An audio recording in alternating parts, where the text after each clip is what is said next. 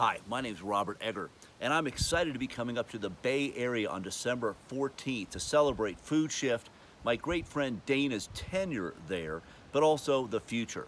Now, I'm recording in New Mexico where I live, and interestingly enough, it's Indigenous Peoples Day.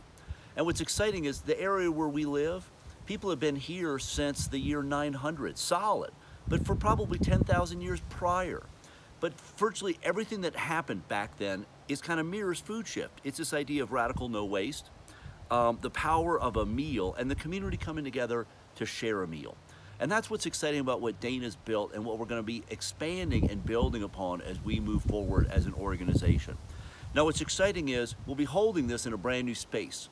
And that space involves rent. It's a bigger kitchen, bigger opportunity, more people fed, more people trained, more food not wasted.